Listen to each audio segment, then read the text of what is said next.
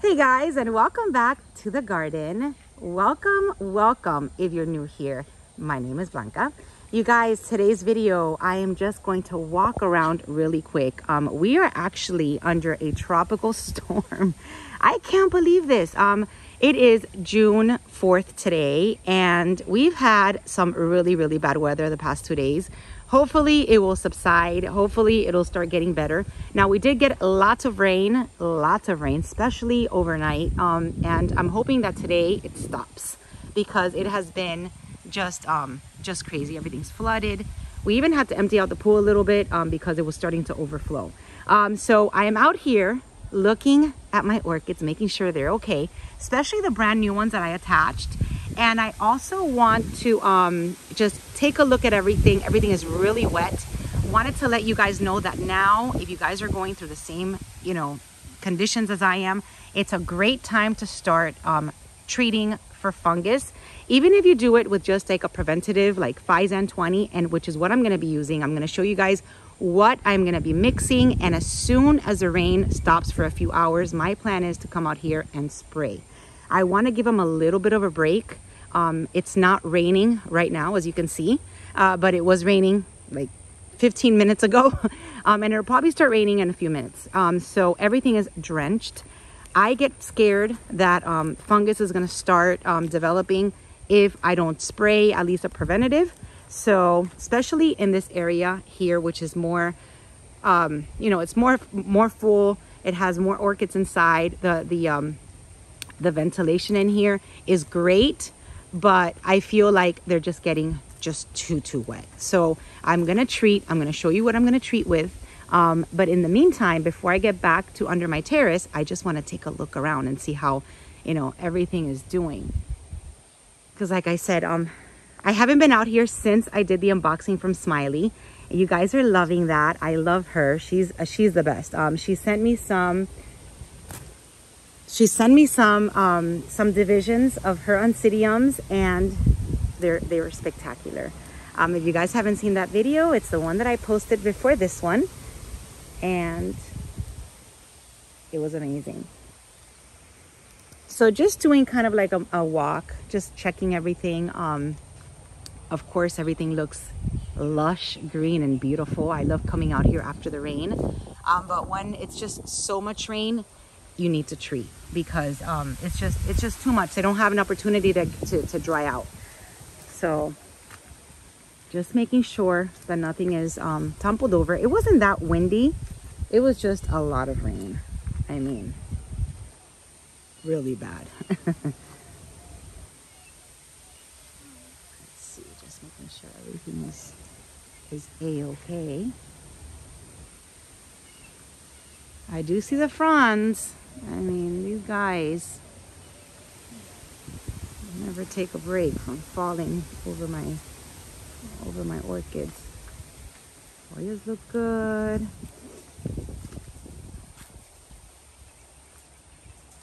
Look at the ferns. I put the ferns here. So since they need to get lots of water, I put them out here so they can just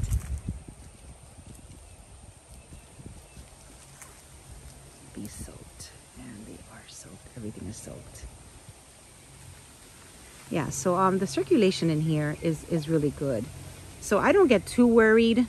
Like when it rains every day, I don't get too worried because they do dry up fast, because it's now in the summer it'll rain almost every day, but then it's so hot that they dry up right away. So I'm not worried about everyday rain. I'm just worried about like what we had, which was like nonstop for 24 hours. That is when I get a little bit worried, and then I want to treat.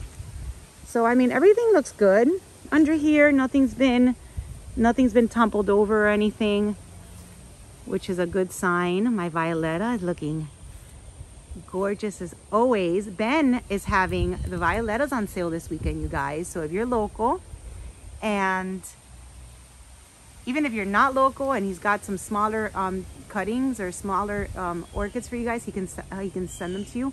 I think they're 20% off this weekend, which is an amazing deal. Just look at the beauties. So Banjang Orchids in Miami, Florida is having a Vanda Violetta sale. I did add that to my Instagram to let you guys know. I just love this. Look at this. Just love this Vanda. So let me show you what I did with the Orchids that was sent to me. Now this is mine. She's about to bloom. And you know what? I do have a name for her. I think she's called the Orchids Alata. Yeesh, I can't think of it now. I should have looked at it before I turned this camera on. But this is one of the cuttings I have down here. So I am thinking to put her definitely on a Vanda mesh. So I need to go get a Vanda mesh from Ophi, from Chris, and from Carlos, because I think that I'm gonna want to put her on a mesh rather than on a tree, because she didn't. She's in cuttings, unless I can find some type of little basket and hang her up like my other Vandas. Starburst, showstopper. She's amazing. She smells, you guys, so good. I wish you guys can smell her. Oh, she smells amazing. All right, so what I'm gonna do is I'm gonna give it a few minutes. Hopefully, let's see how the sky looks. Hopefully we take a break from the rain. This way I can start treating for Physan soon. So let me know how you guys are faring over there. I know that everybody that's in my area has been dealing with all this horrible storm weather. I know Broward is getting lots of rain. So a little bit, so north of us, you guys are getting lots of rain. Let me know if you guys are starting to treat as well. All right, so this is one of the smaller divisions, like one of the smaller cuttings. I put her here for now, but the one that was a little bit bigger of my Orchids, I think I'm gonna put her here where I have my Schomburgkia. So really, I don't want to mount these. My Vandas don't do well mounted. I think that putting her on a Vanda mesh like this will be good. Just so I can keep an eye on her. This is my cutting from Loli. Thank you, Loli, so much. She actually gave me three different cuttings, good sizes. Even this one that's smaller has flowers. So maybe I'll get them their own little cage like this setup. Maybe I'll just leave one with the Schomburgkias. I don't know yet, still playing around. I need to go buy, and since the weather was so bad yesterday, I really couldn't go anywhere. So that's what's going on with those cuttings. And all of the Oncidiums that I got from Smiley, you guys, they're all out already. Look at this, I have to fix this. So this happens. This one's my Sweet Sugar. So this Sweet Sugar, this Oncidium Dancing Lady type Sweet Sugar does have the bigger pseudobulbs. I got lots of questions in the comments. You guys, I know I have not answered any of the questions in the comments, or any of the comments that you guys have left in like the last 3 videos. It's just been super busy for me. But I will get to your comments as soon as I close this one up. I do read them. I just haven't been able to answer you guys. So one of the questions that I got was, what is the difference between the dancing ladies? So basically what I know so far, you know, I also learn as I go. So the Oncidium Sweet Sugar, this one's Oncidium Sweet Sugar $1 million. I know that I bought from Brethren another one that says Oncidium Sweet Sugar, just Sweet Sugar, not the $1 million. But this one right here came from Brethren. This one was a little bit more expensive, I guess, because you could tell the difference, like in the pseudobulbs, just a little bit thicker, bigger. The flowers are a little bit bigger. So this one with Brethren, I paid $25. And like I said, these Sweet Sugars are a little bit bigger, which is why they're more expensive. And then I did get, you see that? And then I did get another set of 12 with Ophi, which just said like Dancing Lady on it or something. I don't remember. Is this one from, I don't think this one's from Ophi. I think this is still the Sweet Sugar. Oh no, let me see. trying to see because the pseudobulbs and the ones that I got from Ophi were just a little smaller. I know that these are the ones that I got from Ophi for 15 each. Yeah, so these pseudobulbs are just a little bit smaller, and the flowers are also a little bit smaller. All right, so I've added all of those, and they're doing, even after the storm, they're still doing good. And then all of the cuttings from Smiley, I went ahead and added them sporadically to any little spot that I had around the garden. But hi, Rome. But I did focus on my oak trees. So I'm not gonna walk, the grass is super wet. You see where I put them? That was a big size cutting right there. Big division. I put it there. I put it on this one. I added more. Oh, this is so soon, sorry. I added more on that one. So those divisions from Smiley of the Oncidium are going to be more on the outers, on the outer part of my garden. And then I also put them on different palms. And it looks like it's going to start raining soon. Look at their faces. Yeah, the wind is picking up. So I mean, I didn't see any damage, just a lot of rain, which is why I want to start treating with Physant right away to just try to prevent any fungus from developing. So let me show you what I'm going to use really quick, because I feel like it's going to start raining soon. And it still too zoomed. There you go. You know, June 4th, and we're already having to deal with tropical storms. I really hope that this hurricane season is not too crazy. I saw some orchids in here. Oh, and look at my... I have to mount this, you guys. This is one of the tibianas that I have to still put. How did it get over here? Just waiting for the rain to stop so I can also get her attached. So for the... I know I showed you guys...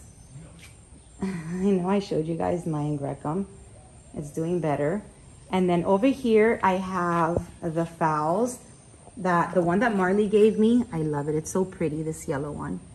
And it's fragrant. And then the other two phals that I was also gifted with the variegated leaves.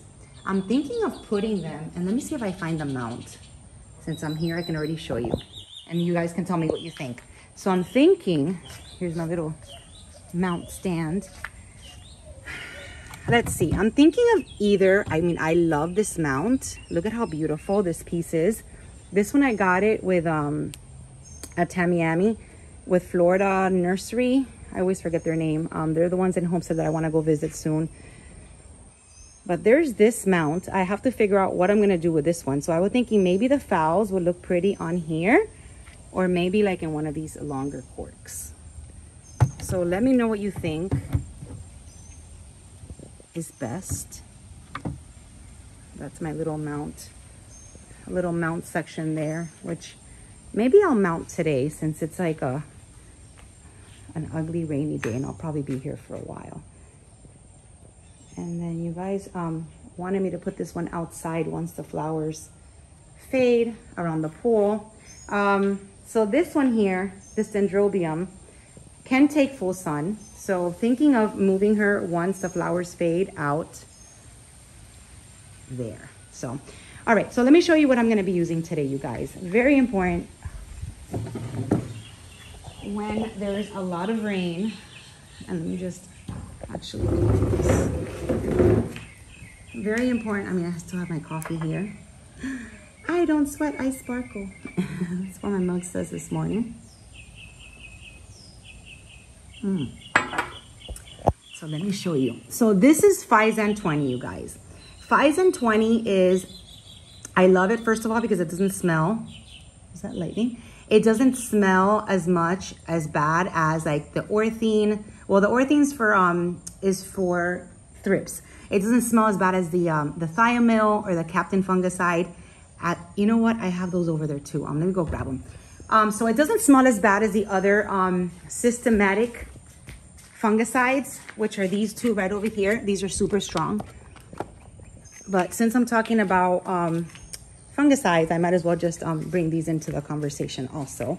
So for you guys wondering what to use for fungal infections, for fungus, how to treat your orchids for fungus, this is what I always use. There's also another one called Dithane, Dithane 45, I think. Dithane, which I've never got because I had gotten these. So I just wanted to finish using these up to then try something different. So for preventative, so if you're just trying to like prevent fungus from forming, which is what I'm trying to do today, I like to use the Physan 20. Now Physan 20 is an algicide, fungicide, bactericide, and viricide. It is very soapy. Like once you add it to your mix, it becomes like kind of like a soap, really soapy solution, and it doesn't smell bad at all. So this is going to be topical, which means that, you know, it starts treating, it's not systematic like the other ones. So it's not something that gets sucked in by the roots and then keeps working. This is just like a topical solution, not as toxic as the other ones. I love to use this as a preventative because, like I said, it's just very light. It doesn't smell bad. It's not as toxic. So what I like to do is that I like to mix this inside my sprayer. And I'm going to talk to you guys about the sprayer because I get so many questions. Some of you guys still don't understand how this works. So what I do is that I put 1 teaspoon per gallon of water. Actually, it says here, I've always used 1 teaspoon, but now I'm reading here 2 teaspoons. So you can do 2 teaspoons or 1 tablespoon of Physan 20 per gallon of water. So right here, it even says for orchids. Can you guys read that? For orchids, adult plants use 2 teaspoons of Physan per gallon of water. So there you go. So let's do that. Let's do that that mix. So let's do 2 teaspoons of the Physan 20 per gallon of water. Now, what I like to use, I'm gonna just talk about the Physan first, and then I'll move on to the other stuff. What I like to do is that I like to use this Chapin 6-gallon insecticide sprayer. Now, I always get the same question, you guys. Some of you guys don't get it. This does not hold a gallon. This doesn't hold probably not even like a pint. So what this means is that this can, once you use all of the solution in here, that you filled up the water until about the 5, let's use the 5 gallons since it's numbered. So if you're gonna do 5 gallons today, you're gonna use 2 teaspoons per gallon. So you're gonna mix in about 10 teaspoons in here of the Physan 20. And then you're gonna fill this up with the hose until the number 5. Okay, so you're gonna open this, you're gonna fill up the insecticide sprayer until the number 5 with water. So till the number 5 with water. You're gonna put 2 teaspoons of the Physan per gallon of water. Each number represents how many gallons you're gonna use. So 1 gallon, 2 gallons, 3 gallons, 4 gallons, 5 gallons. You're gonna do 2 teaspoons of the Physan per gallon. So you're gonna do 10 teaspoons in here. You're gonna fill it up to the number 5 with water, and then you're gonna cover it.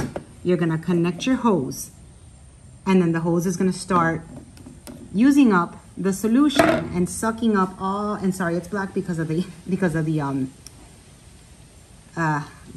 seaweed kelp. It's gonna start sucking up all of the solution as you go. And once you finish doing the entire bottle, you've done 5 gallons of water.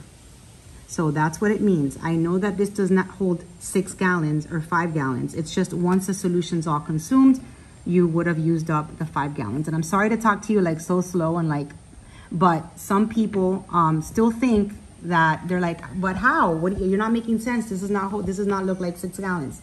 So that's why I wanted to just make it clear because some of you guys still are confused about that. So anyway, that's what I do with the Physan. This is a preventative. Now, if you have bad fungal issues like I did with my Angrecum, you want to treat it with something stronger. Like this systematic fungicide, Thiamil. Now this is super strong, you guys. I recommend masks, long sleeves, like your pets have to be put away. This is some really, really strong stuff. This is like if you have a really bad fungal infection. The Thiamil or the Captain Fungicide works amazing. And what I do with this, if you, like I said, if it's really, really bad and you're not using it as a preventative, but as a treatment, you want to mix this the same way you would mix the Physan, like I explained to you. But this one, let's see, this one I think that I did 1 teaspoon per gallon of water, and right now I can't find the mix. But these two here are, like I said, just really toxic, really strong, but you know, they do work really, really good. Captain Fungicide, they smell really bad. But this one is, yeah, I can't, right now it's just like all the information in the back is kind of like the safety precautions and stuff. But if I remember correctly, I mean, I always call Ophi and speak to the boys over there just to kind of get clarification. But I'm pretty sure this is 1 teaspoon per gallon of water, these two. So that's it, you guys. This is pretty much the type of the treatment that I use for fungus. You got your preventative solutions and your actually treatment solutions right here. And I use the sprayer to mix it all in. So that's it. Today's video is over. Just wanted to kind of show you what's going on over here with this tropical storm.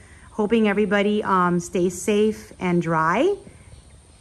This has been the longest pause we've had from rain in the past 2 days. So hoping to get out there and spray, and that's it. Thank you for watching. Have a wonderful weekend, and I will see you soon in my next video.